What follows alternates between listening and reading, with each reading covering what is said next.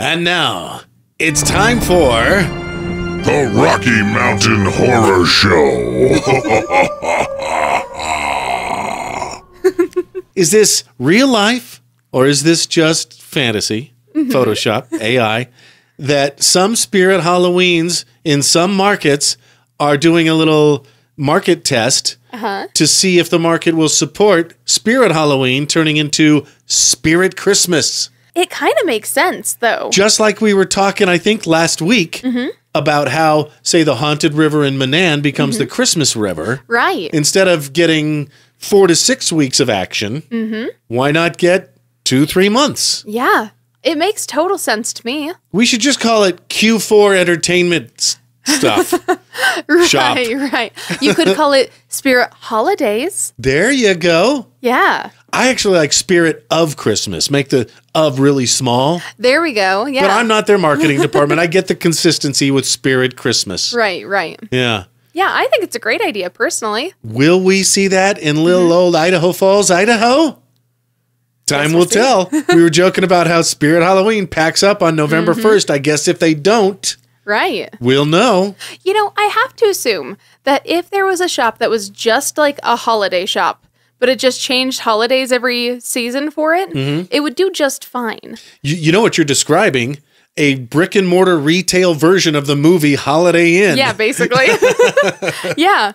But Which, for whatever odd reason, we watched back in August or whatever that was. We did. That's true. I think it was July, as a matter of fact, because I was like, Mike, I swear, if you're tricking me into having Christmas in July, I'm going to be pissed. No, it wasn't. It's not a Christmas movie. No. Yeah, we're just fine. But we do need to watch the reimagining. Yeah, White Christmas. / sequel, not a sequel, White Christmas. Yeah.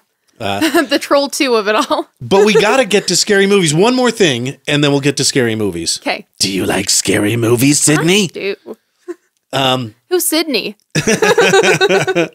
There are a couple of tours when it comes to haunted tours in Idaho Falls. There's the Museum of Idaho's Haunted History Tour. Which I've wanted tickets for years now. So I looked on their website, and they have sort of a blog on the Museum of Idaho website saying, okay, Haunted History Tour tickets go on sale to Museum of Idaho members before October 1st. Right. And then the general public on October 1st. And they were sold out on October 1st. Right. So that either means all the members got the tickets and only the members got the tickets, or they had a few left over and they were swooped up. Yeah. So yeah, for next year, consider that.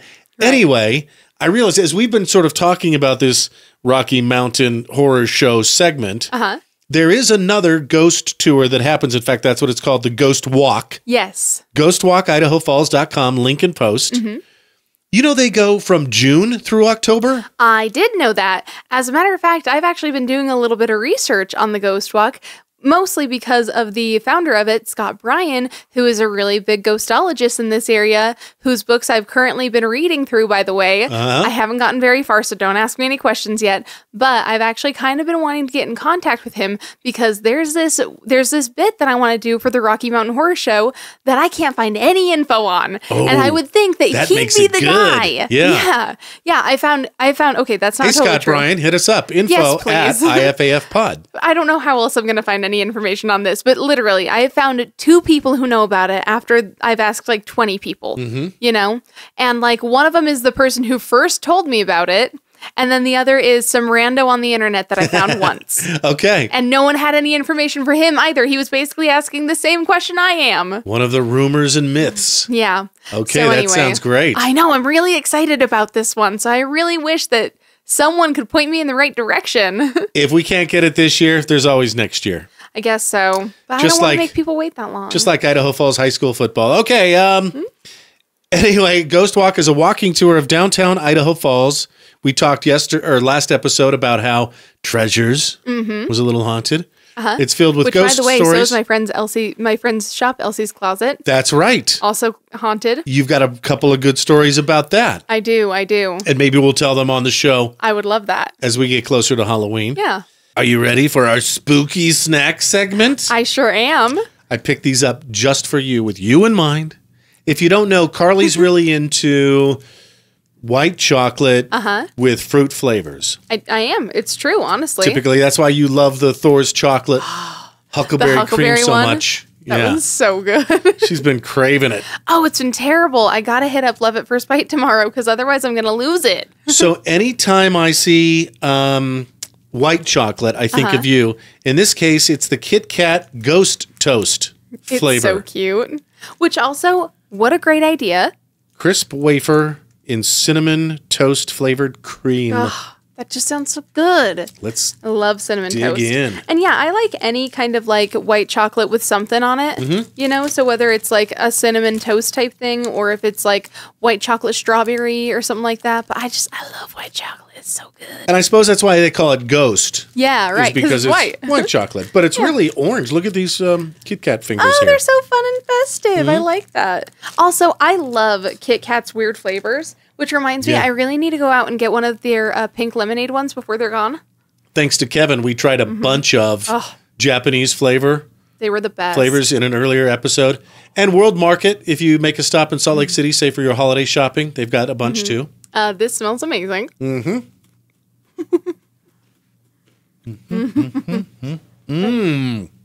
got a white chocolate crumb on me. This is delightful. This tastes like you just had a bowl of Cinnamon Toast Crunch and now you're drinking the milk. It's exactly what it tastes like. Good call.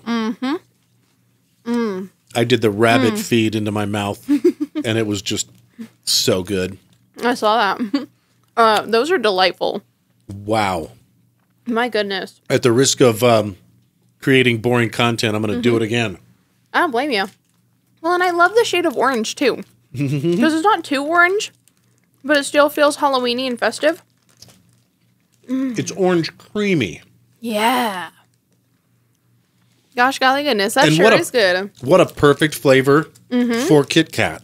I wonder if they have these in, like, if you can buy these in bulk, because I would give these out for Halloween. Wouldn't these be badass to give away to kids? Oh, kids go nuts. It'd be absolutely feral. I can't remember which convenience store I picked these up at, but these were the last two. And it was like a couple weeks ago. We got to find them again. I've been hanging on to them. This week, we went to the Wild Adventure Corn Maze. Now, we were just there for Sunflower Days. We sure were, and that was awfully fun, too. It was. Yeah. So they do it, of course, this is their big event, is the Corn Maze. Yeah. Here's the terrible part. We didn't actually do the maze. No, we were stupid, and we got there a little late when it was already dark, and we were tired, and we rode the little train. Yeah, oh, the little train was nice. Here's the thing. I love how, like, fun and kitschy their random little stuff is. You know, like the little barrel train that they do. Super cute, super fun. I actually really enjoyed it. You know, it's just a nice, mild ride through the corn. You know, and I really liked their zip lines, too. Oh, here's Daredevil Karley. She's doing the zip line. By the way, I wore a dress, and you have to wear a harness around your legs. So we had to do a lot of tucking. You made it work. Yeah, I made it work. And here she is climbing the rock climbing wall tower. Honestly, I love rock walls. So when I was a kid, we used to go to Blast Off, and I would basically be on that thing the entire time. It was my favorite thing. You rang the bell at the top and everything. I sure did. I sure did. And I feel like I made it up pretty quick. In heels, by the way. Yeah. Just saying, and a dress. It was impressive, but like you pointed out, it was a really fun carnival atmosphere. Right. Look at these food trucks that they had. Yeah, which every other time I've been there, they've only ever had the one little shack, you know, the little barn that has the snacks. But now they had like some buddies, which I thought was cool. We got some of those sugared mousse donuts, which were just so delicious. So delicious. And you did, so at Haunted River, they had huckleberry donuts with, and you had a maple dip. So I did a little maple drizzle. Yeah. And here you could choose what flavor, and you said, "Can I have two?" She said, "Sure." Yeah. Huckleberry and maple. I'm telling you, that is a great combination. It's a great combo, and it feels like fall. You know, because I feel like the maple just helps it feel a little bit more autumnal. Yes. Yeah, it was nice. It's a great combo. Thank you. I'm very pleased with myself. But yeah, those things are delicious, and I love their little donut machine. It's so cute. Yeah, you get to watch it. Yeah. It's right by the window, so you can see the donuts come out of the oil, get flipped twice, and then boom into the basket. Yeah, it was delightful. Fun little experience. Very fun. The crazy corn with bacon. I will say, pretty darn good crazy corn. sometimes some people don't know how to do crazy corn. These guys did pretty good. Yeah. We should have hit up some more of the food stands, but we stupidly ate dinner before we went there because we thought there'd only be the one shack. So I guess that's part of our advice. Sometimes we're not smart. Yeah. If you go to the Wild Adventure Corn Maze, go hungry. Yeah, plan to eat when you get there. Especially because I've heard that their hamburger in their little snack shack is like primo. So give that a go, I guess. Jolynn Thomas, who we ran into from KID News Radio, clued us into that. Yeah, right. So, just saying, go there hungry. And yes, she's listened to this show. Oh, I love that. She didn't say she liked it, but she did actually. I love Jolynn. She's so great. Yeah. Yeah, she's one of my favorites. And she always dresses so nice. She is a snappy dresser. She really is. Yeah. Yeah. Even when going through a corn maze. Yeah, right? I love that about her. I think that the ideal way to enjoy this maze is you go there hungry, you stop at the snack shacks first, and then you eat your snack as you try to figure out the maze. There you go. Yeah. Go get some food and even some greasy food, and then walk it off. Yeah, I love it.